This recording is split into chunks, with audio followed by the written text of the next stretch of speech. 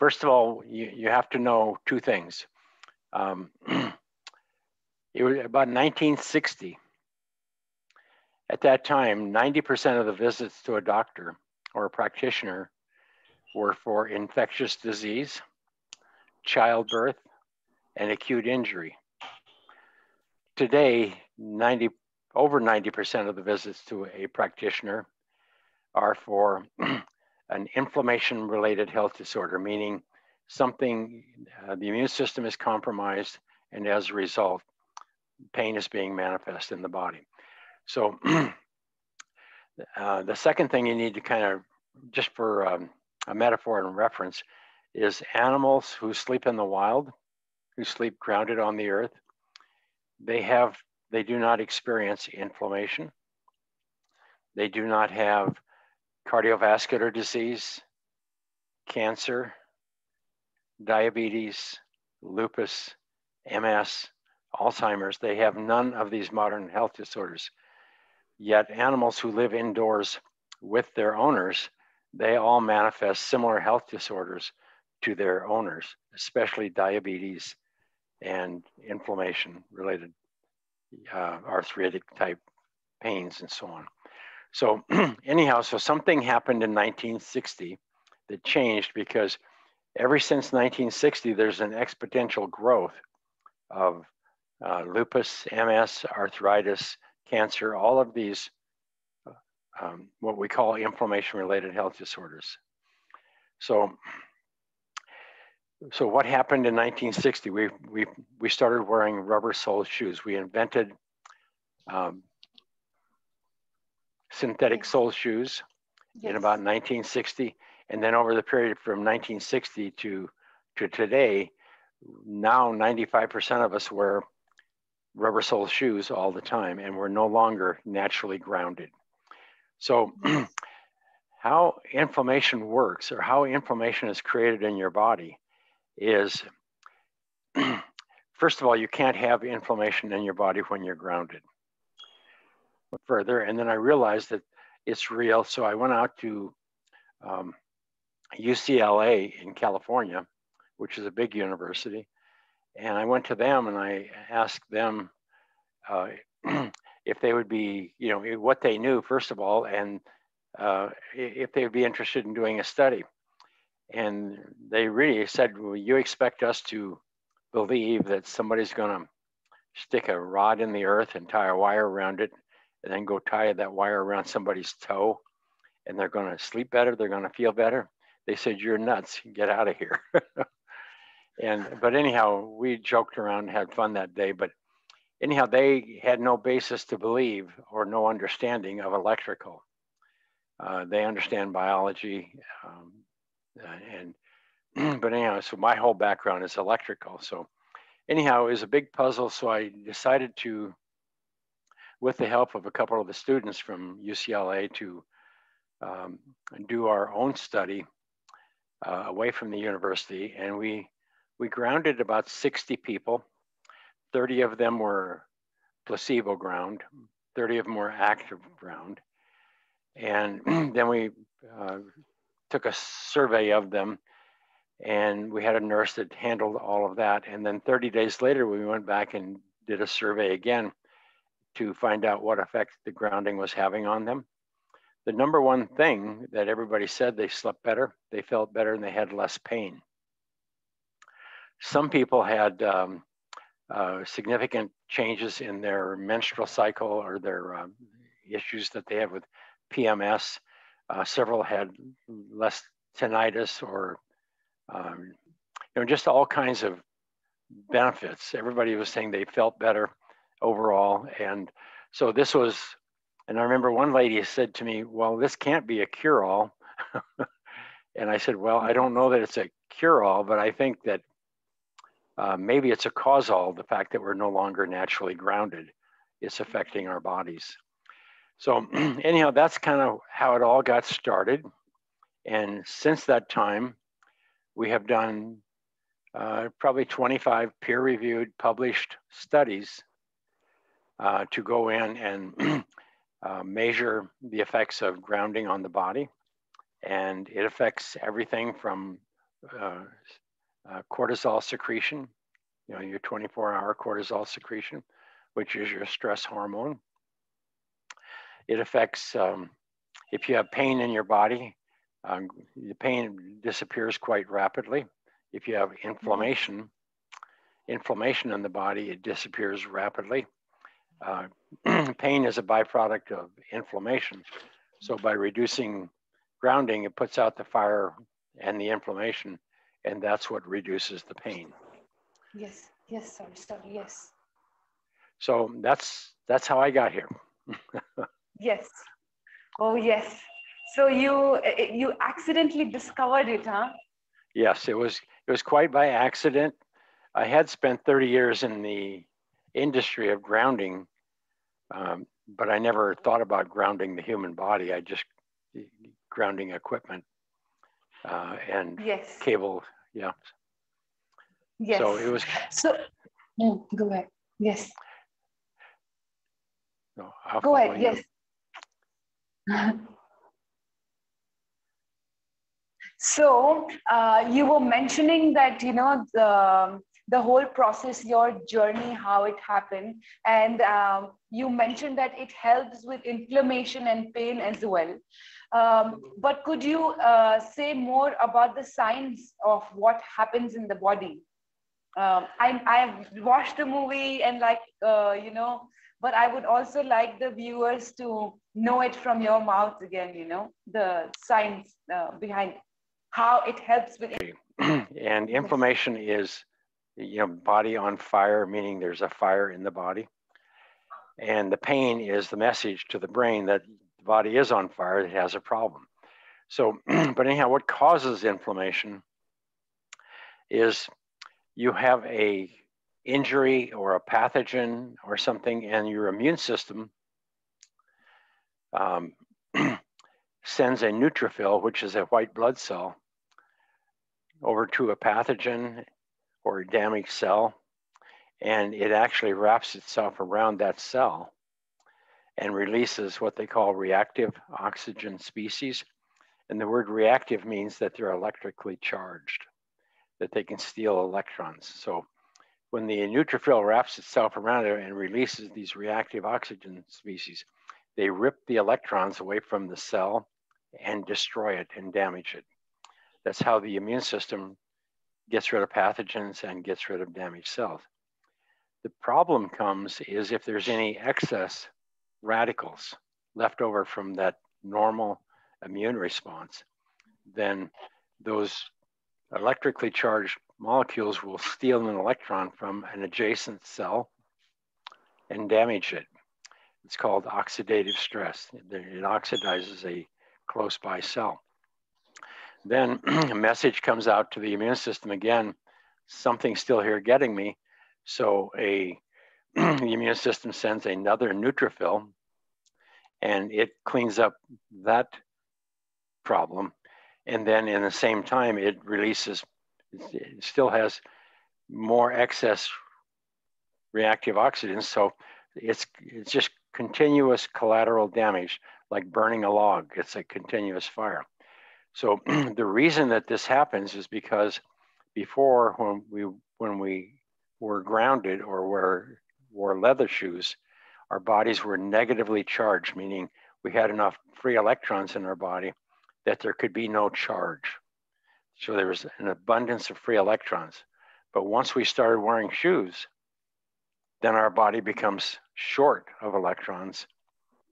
And now, instead of those reactive oxygen species being neutralized by excess free radicals or free electrons in the body, they're stealing electrons from healthy cells. So as soon as we ground the body, then the body becomes flooded with these free electrons, and it prevents the neutrophil oxygen or oxidative burst from damaging adjacent cells. So it's how the body used to protect itself from the immune system.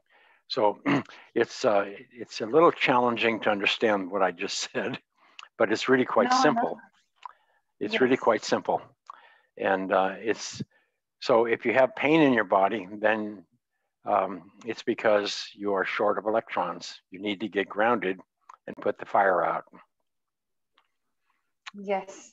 Yeah. So to summarize, maybe I could say that there are free radicals which are causing inflammation and pain in the body. And then when we connect with the earth, the electrons from the earth come and then attach with these free radicals, and then we are healthy. And we Yes, have disconnected ourselves from the earth, and then we are getting sick because of the shoes that we are wearing.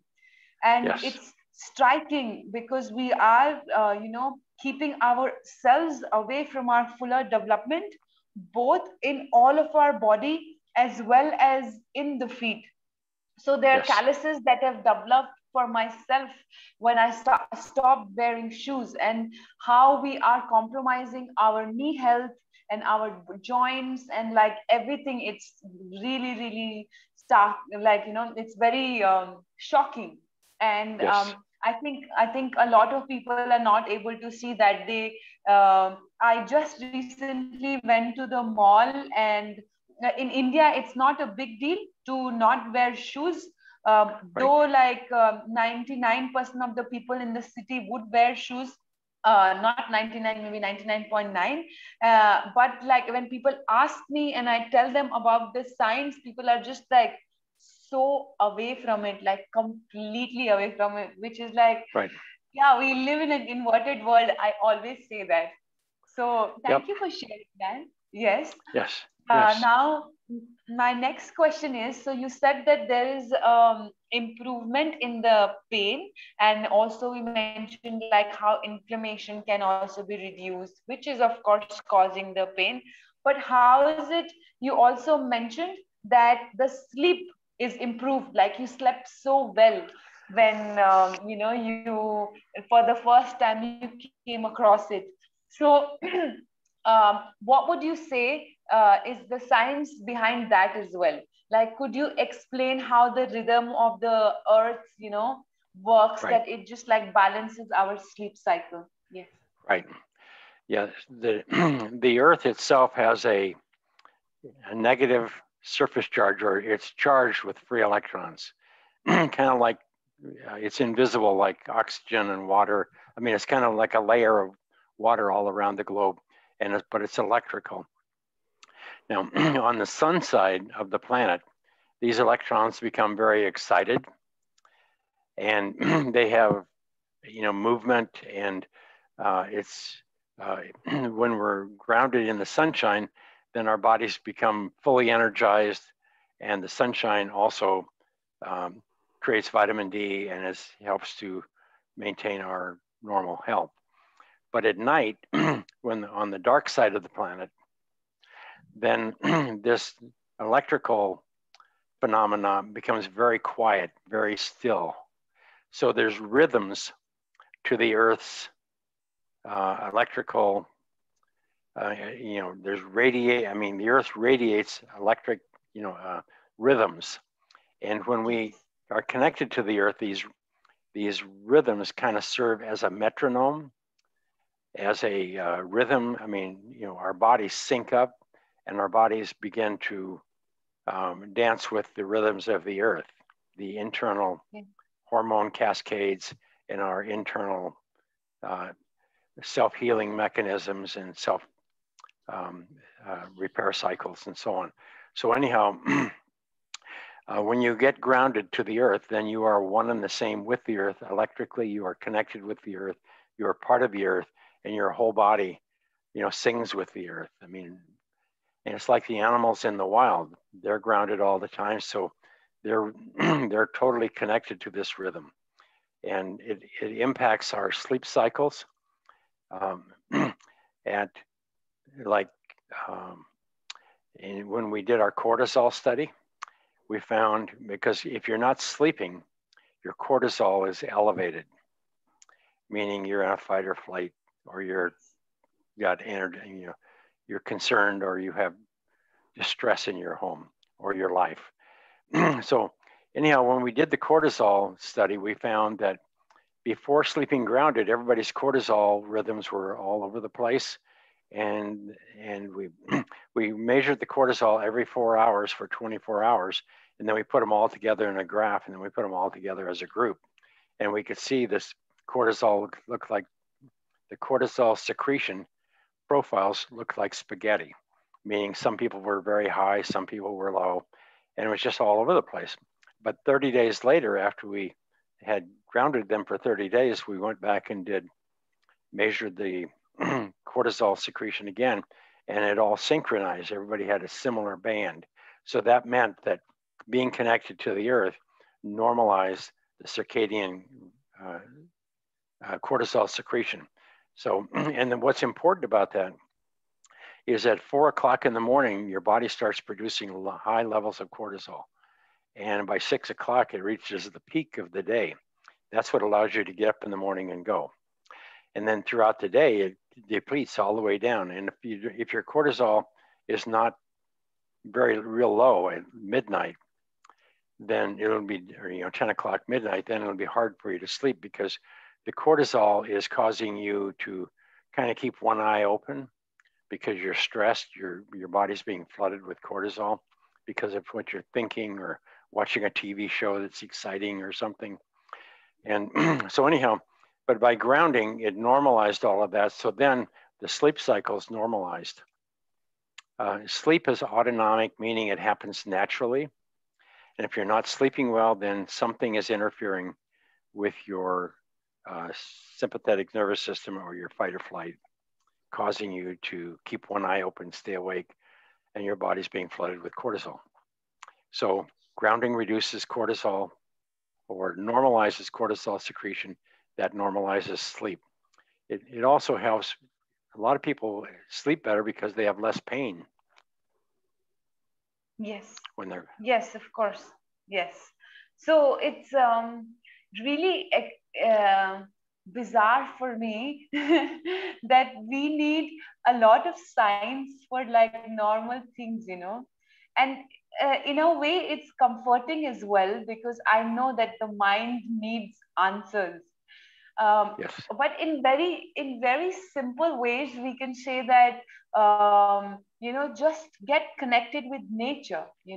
Nature that we're a part of. Like in today's world, we feel that we're not Mother Earth, but we are. We are born out of her, and when we get in her lap through just lying down or just walking, it just is a part of who we are. And of course the love flows through her. And we talked a lot about health and how cortisol comes when we are in the flight and fight response, and how it's helps with reducing cortisol and helps us with sleep as well then. So Yes.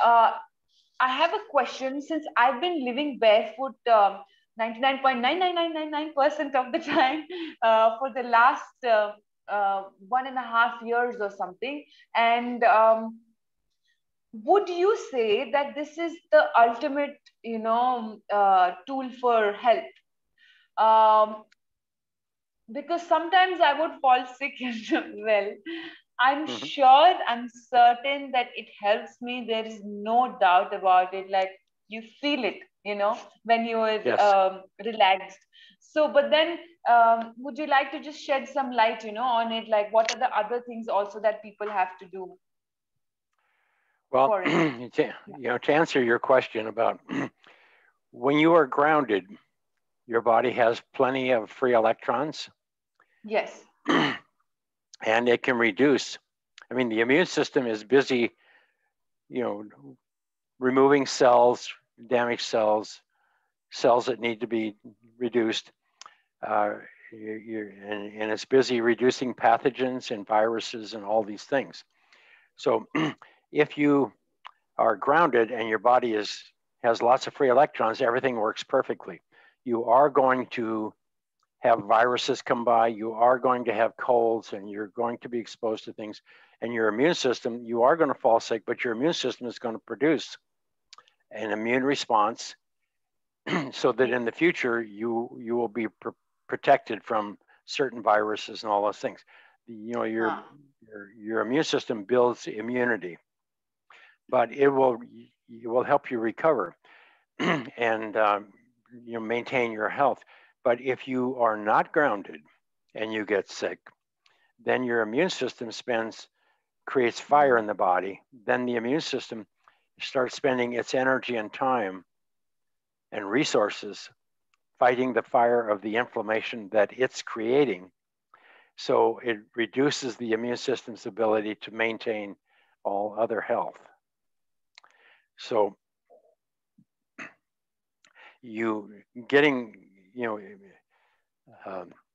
like you say, you can get sick. You're going to be, things are going to happen. You're going to have food poisoning sometimes. You're going to have mental poisoning sometimes. Stress. Yes. You're going to have viruses. You're going to have pollution. And your body has to work hard. So the more grounded you are, the stronger your immune system. So the better your immune system can protect you and maintain the quality of your life throughout your life. Yes. Wow.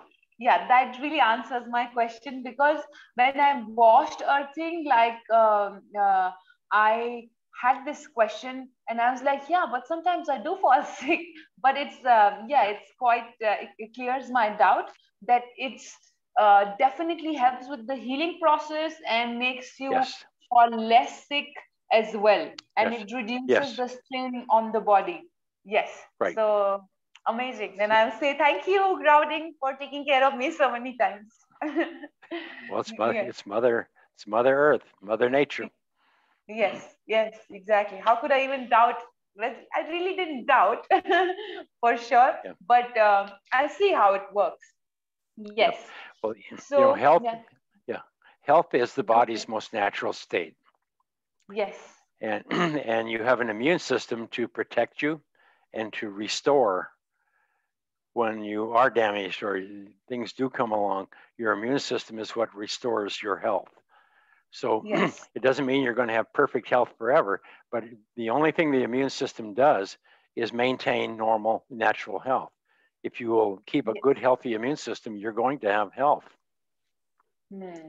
Yes. Okay. Yeah. Like that says a lot. It's not like nothing in the world that we can do to be like, okay, we will never fall sick, because it will happen from here and there. But the point is how much you keep your body in a state that it can like quickly come back to its balanced and harmonic form. As you said, Yes. that health is the natural state of body. I think we Yes. really need to remind this to people so much. Like at a point in life, even I myself forgot. I remember I was going through like some ups and downs in my life, and health has always been a priority, because, of course, I want to live in a healthy body. And when my health is not okay, I kind of like probably get a little bit more stressed than other people. Even though Yeah. I would say I'm very healthy, Yes. but uh, it kind of the world that we live in now, I constantly remind myself, that this is my natural state, but I was so Right. disconnected with it at some point in life when I was living in the city.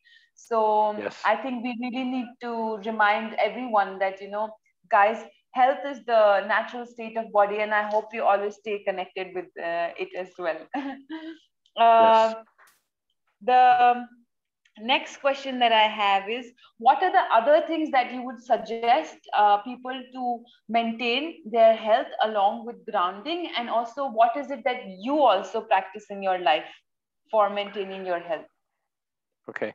Well, the main thing is um, you do have to eat good, healthy food. Yes. Uh, it's best to eat food as close to live as possible. I mean, you do have Yes. to cook food, you do certain things, but try to eat real food rather than prepared foods as much as possible. Yes. That's really important. A little bit of exercise. I don't think people have to go work out in gyms and health spas so much. It's like animals in the wild. They move. They just move their bodies. They don't necessarily run races and all those kind of things. But you have to move. You have to move your blood. You have to Yes. breathe air. You have to oxygenate the tissue. So just movement is really an important thing. Yes. And But one thing I have to say that it's the most important beyond just being connected to nature, drinking good, clean water, breathing air, getting sunshine, because we live indoors now, we need more sunshine, to be healthy. But just nature, I mean, nature will maintain good health. But the number one thing that causes health, that stresses our health, is we have to maintain a good mental outlook. We have to be grounded mentally.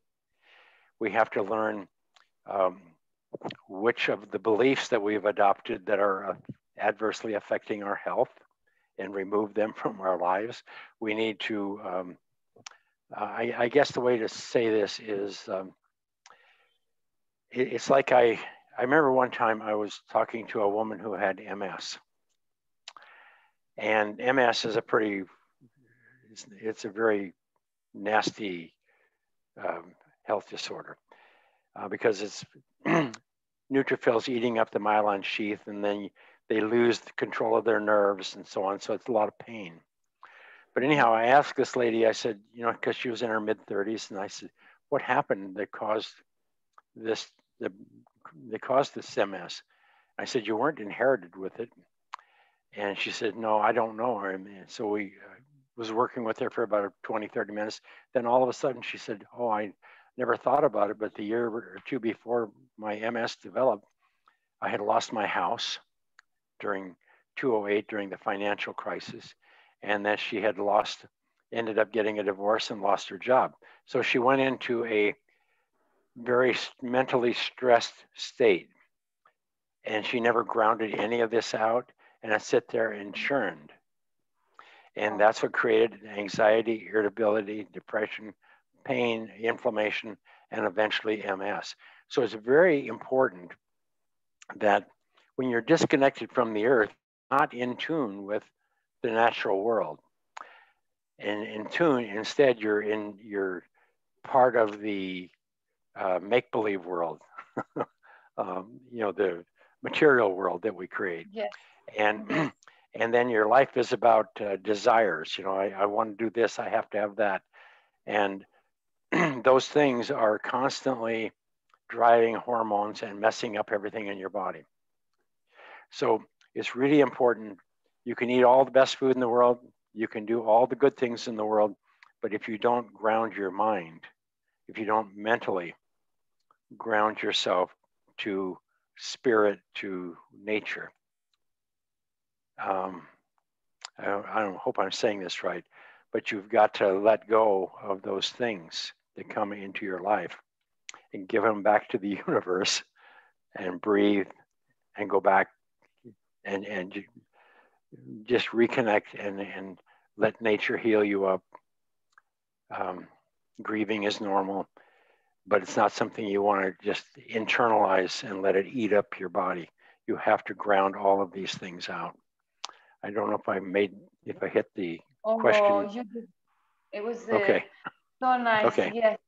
Yeah. So it's again, I say, it's like your wisdom is kind of benefiting me so much. I will remember also, because we were just having this conversation, and I am somebody who really likes to take care of my health, as I said before as well. And you said that, eating whole foods. So right now, actually, I'm on a raw diet. I'm only eating raw food. And Right. yes, but it's so important for me to remind myself that, my mental health is one of the most important things. And I do work Yes. on my mental health like every day, just like trying to stay in love. And as you said that, giving out to the universe whatever you don't need, just like whatever energies is like you don't need, just like give it out, it will take care Right. of it. And remembering that our health is also a placebo. It's like our Yes. life is also a placebo. So if your Yes. consciousness is good, your body will follow, and you have to put good things in the body. But it's so important to keep your mental health good. And Yes.